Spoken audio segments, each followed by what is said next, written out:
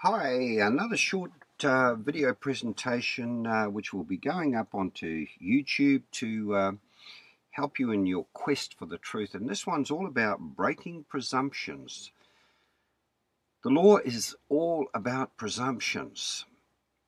And if we know that a Roman court does not operate according to any true rule of law, but by presumptions of the law, then it's going to help us to crack the code that they are using against us.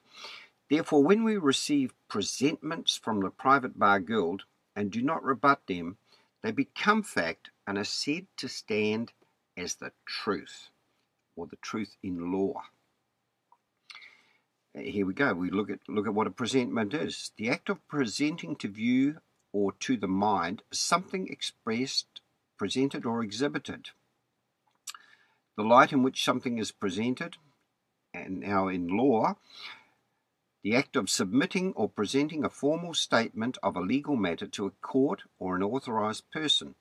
The report written by a grand jury concerning an offence and based on the jury's own knowledge and observation. Now this is the one we want. 3.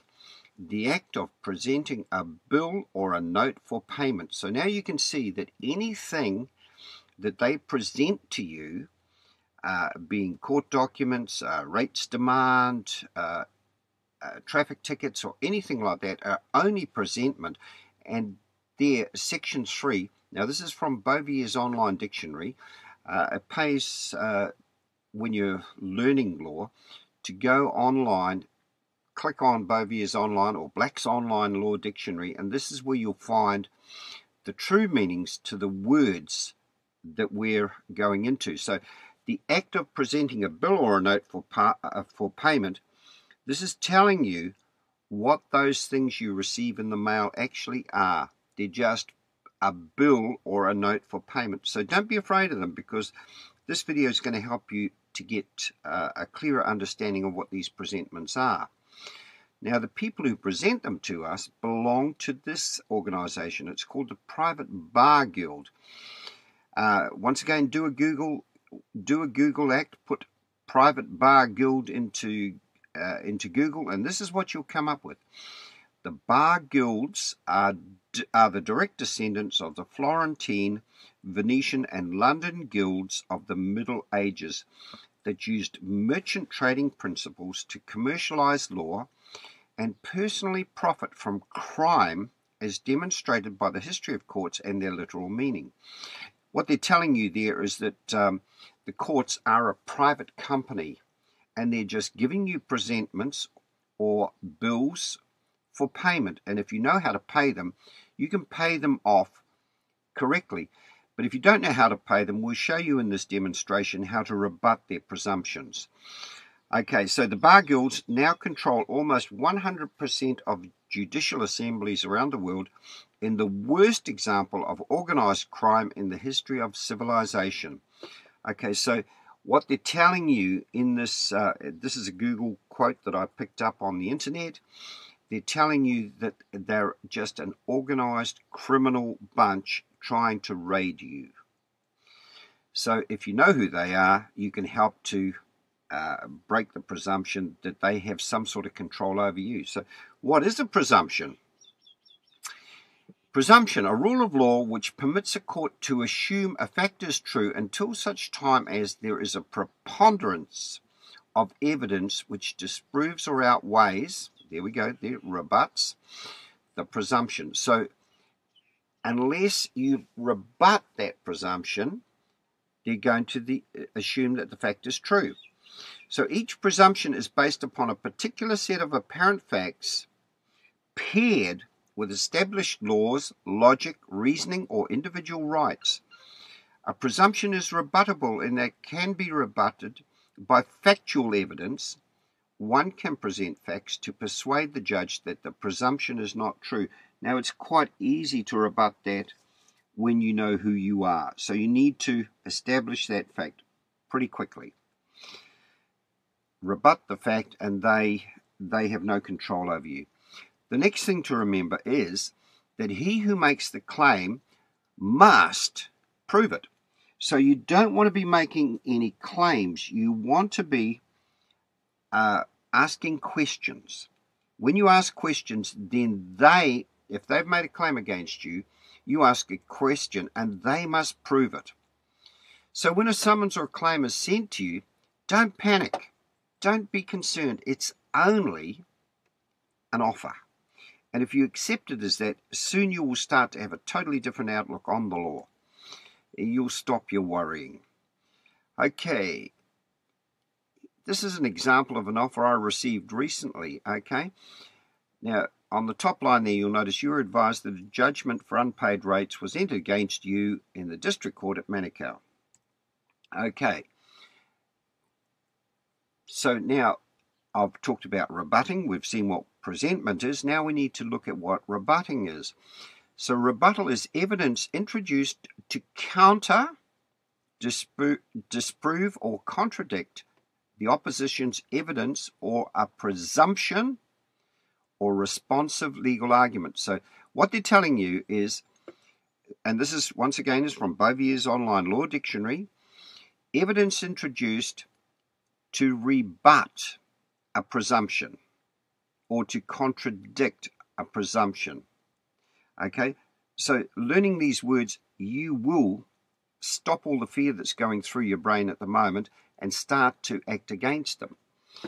Now we need to look through the letter for any presumptions that we need to rebut. Now I did read the first part of the letter out to you, and this is what we're going to rebut. You are advised that a judgment for unpaid rates was entered against you in the District Court at Manukau on 13th of December 2006. Now, if you look at that carefully, it wasn't entered against Bill, it was entered against you. So we are now going to rebut that presumption. Well, hopefully we are. The letter was addressed to John Doe, or to Bill, but the first sentence addresses you, because the judgment wasn't made against John Doe or Bill, it was made against you. You were advised that a judgment for unpaid rates was entered against you in the District Court at Manukau. Now, is that me? Oh, sorry, is that Bill or is that John Doe? I don't think so. Properly, you is indeed a plural, yet the word you is often spoken as if it were in reference to a singular man or woman. In such instances, the word you induces a natural inclination for everyone in the audience to hear it as being addressed singularly or to themselves, particularly if the word you follows an antecedent noun. All right, so understanding that, you will start to get a picture of what's going to happen. The letter was very clear that the judgment was entered against you. And what the court now needs is for John Doe or Bill to accept that he is you, or in other words, that the judgment was entered against John Doe or Bill or whomever. This may sound simplistic and absurd, but that is exactly what the courts want us to think. The law always has and always is very precise, which is why we must be precise. Never presume anything. Always question. Always, always, always question. Otherwise, you are going to have a problem. So now we must rebut that we are you. Quite simply, we write back to whoever gave us the kind presentment. And this is what we say now. First of all, I'm doing this letter in a large font so that you can see it a lot more clearly. And then I'll put the whole letter as one. Okay, so up the top you'll note that I have private in big red letters. You must write to them privately. Mr. Registrar, and we address it to Mr. Registrar or to whomever in their private capacity. And we say, Dear Sir, we thank Mr. Registrar for his correspondence, which we received today, the 1st of the 1st, 2013. There appears to be a mistake, as although the correspondence was sent to John Doe, the judgment was against you. Would Mr. Registrar in his private capacity kindly confirm who you is and or forward this correspondence to you? And then we serve notice on him. Failure by Mr. Registrar in his private capacity to respond within 10 days from receipt of this correspondence shall constitute legal accord and satisfaction of all claims. Now, you may want to Google legal accord and satisfaction because it's a very, very powerful operation of law. Now, here we've separated the parties. We've made the Crown, we've got the Sovereign, and we've got the private person's personal representative. Now, those parties, I'm not going to go into it too deep in this presentation, but you will see that the Sovereign is CD, the private person's personal representative is AB, and you do it before two witnesses. Now, that CD, AB, GH, and JK comes straight out of the Bills of Exchange Act, so you may want to have a look at that also. Now, here's the letter as one. I've just made it in a smaller font so that you can see it, the two parts and the bottom, all as one. Okay, should we ignore, argue, or fail to rebut any of their kind offers, then we are in big trouble. And I can assure you, you are. You must rebut. Otherwise, an adhesion contract takes effect between the real man and the John Doe Trust.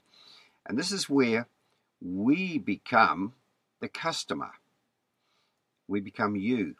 Okay, an adhesion contract, once again from both ears, a contract so imbalanced in favor of one party over the other that there is a strong implication that it was not freely bargained.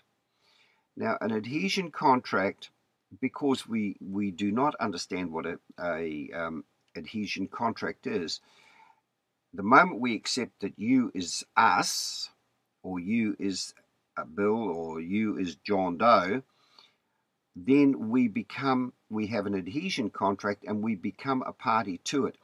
Now, do you think that that is freely bargained? I don't believe it is, but it goes on further. There is nothing unenforceable or even wrong about adhesion contracts. Well, I think there is. I don't think we have been given full disclosure of those contracts. So I don't believe that it is freely bargained.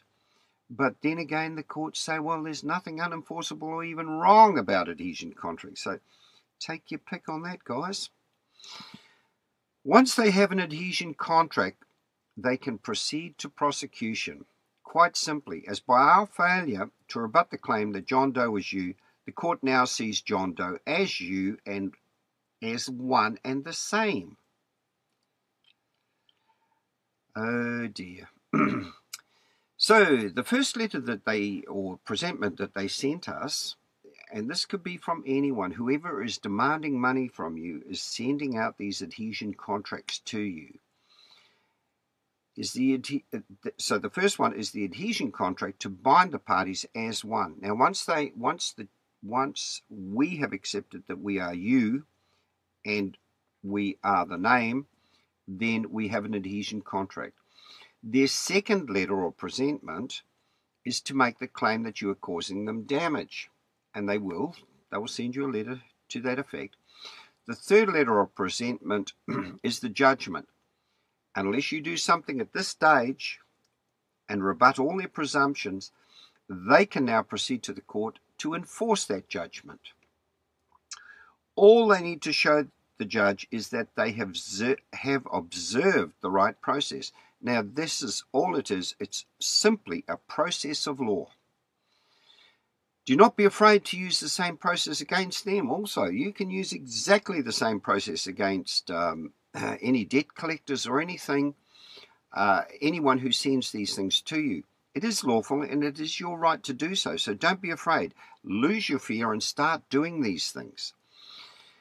Okay, what the courts rely on is our lack of knowledge and fear. So hopefully these little videos I'm doing will help you in your knowledge and also in losing your fear.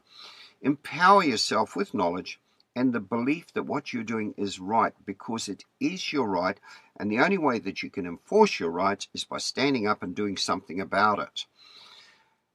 So I now wish you good luck in your search for the truth.